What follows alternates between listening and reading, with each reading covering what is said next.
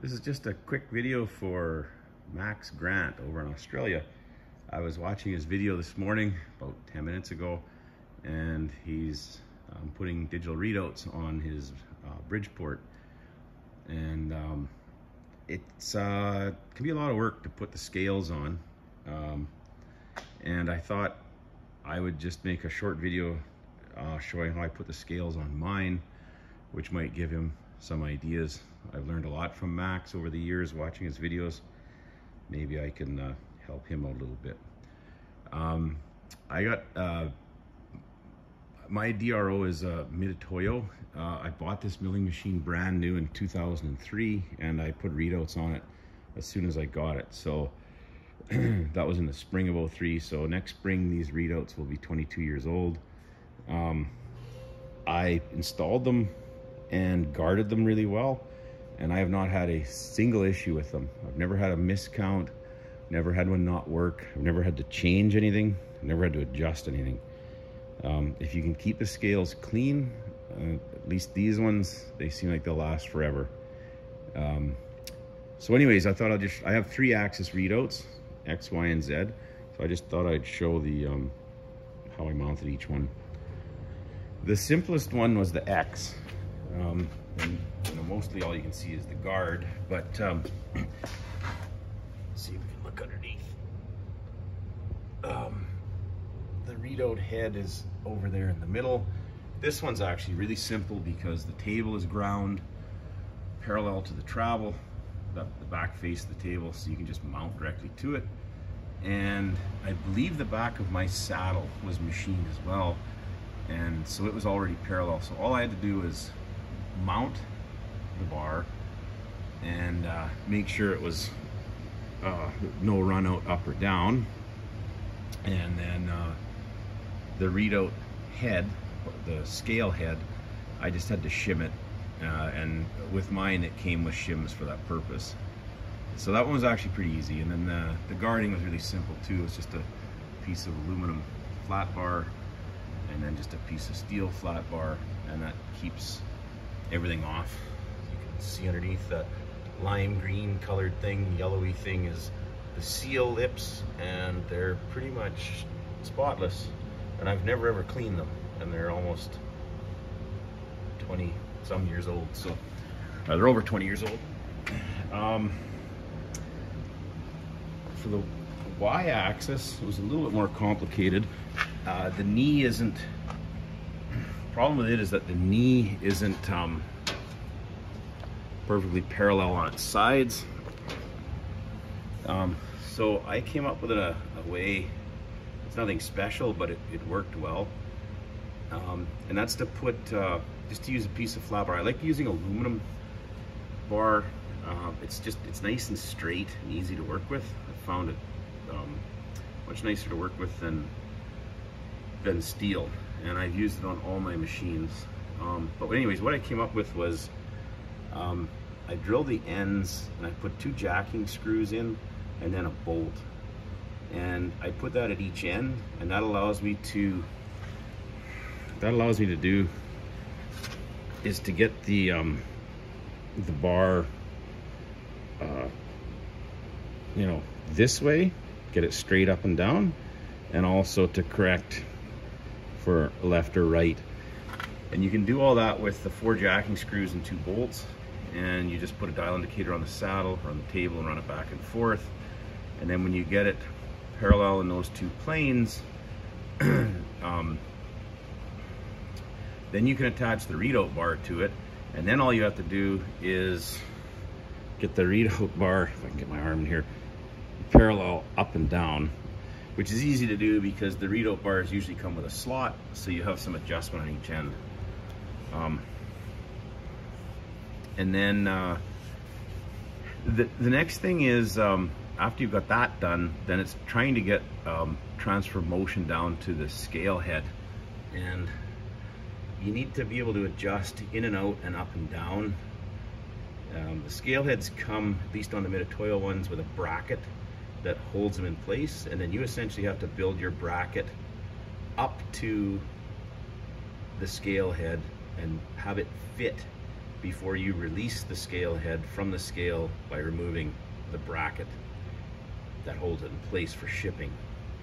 And so in this case, I attached to the existing bolts that were in the end of the saddle. Not even sure what those were for anymore, but they were there already, so I used them.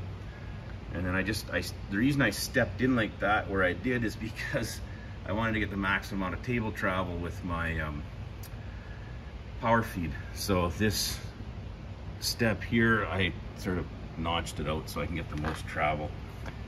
And then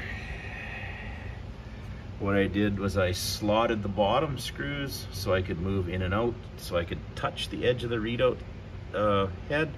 And you can't really see it because of the guard, but there's also slots on the vertical part of the angle which allow the screws that go into the scale head to move up or down as they need to, so they fit the scale head properly.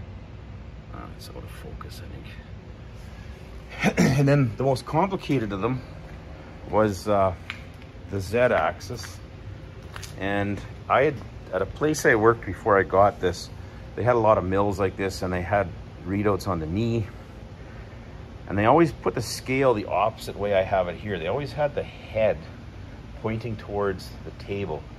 And there was no way that they could guard it properly. And they always were changing them.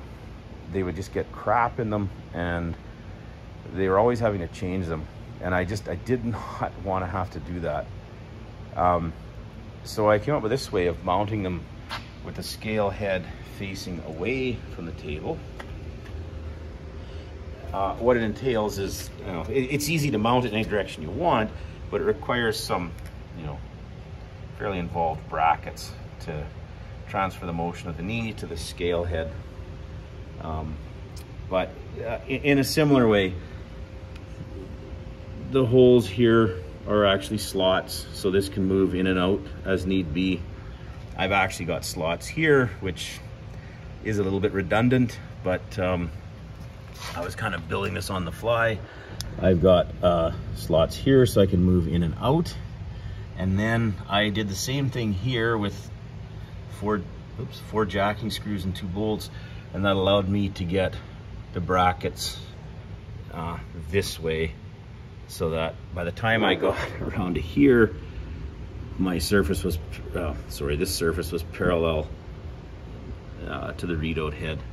So the bracket for the scale head was fairly involved, but it's doable. It's just slots and things like that. It's nothing too complicated.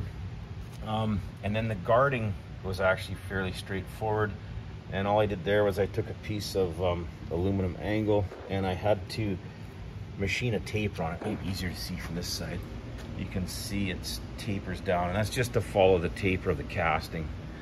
And then I put silicone. I had a little gap there. I filled with silicone, and I siliconed all the way down and at the top. And it worked really well. Like I said, almost 22 years with no problems.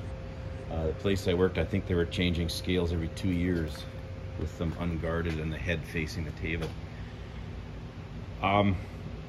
Essentially what you need to do is you have to have a way that you can make the scales parallel to the table travel in 2 planes. And I found that when you're mounting them on a tapered casting or a rough casting, the easiest way was just to make a bar and use jacking screws and a bolt, and that gives you essentially all the adjustment you need. Like in this case, if my hand was if this is the scale that, the aluminum bar the scale's mounted to, I had to make sure it wasn't like this, and that's where the jacking screws and bolts come in. But I also had to make sure that it was not like this, and they took care of that as well. So it's a bit of buggering around, but trust me, when you start using the readouts, you'll know it was all worth it. They are a fantastic addition to any manual machine, and they just make, they don't just make moving stuff around easier, they they create opportunities that you just don't get with dial things. Just the ability to move the table completely out of the way, and especially when you have stuff up in a vise and you have a accurately located spot and you have to change tools, it's easier to just move the table over, get away from the vise so you have more headroom, change the tool out, and then come back, than it is to crank the knee down and crank it back up. Being able to do bolt circles, using the bolt circle function. Being able to place holes by doing offsets, or mill slots by doing offsets. Find the center, like a keyway. Find the center of the shaft, plow it on the middle and rough it out with a end mill that's smaller than the width of the keyway, and then just offset. Go in with an offset, come back out with an offset, and widen the keyway out. Those kind of things are so easy because you're not concerned about backlash in the screws and having to turn the dials always in the same direction.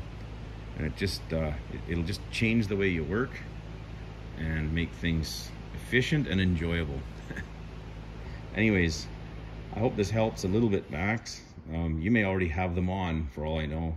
I know videos don't always come out right when they're filmed, but if this helps in any way, I'll be happy, because I've picked up a lot of tips from watching you over the years.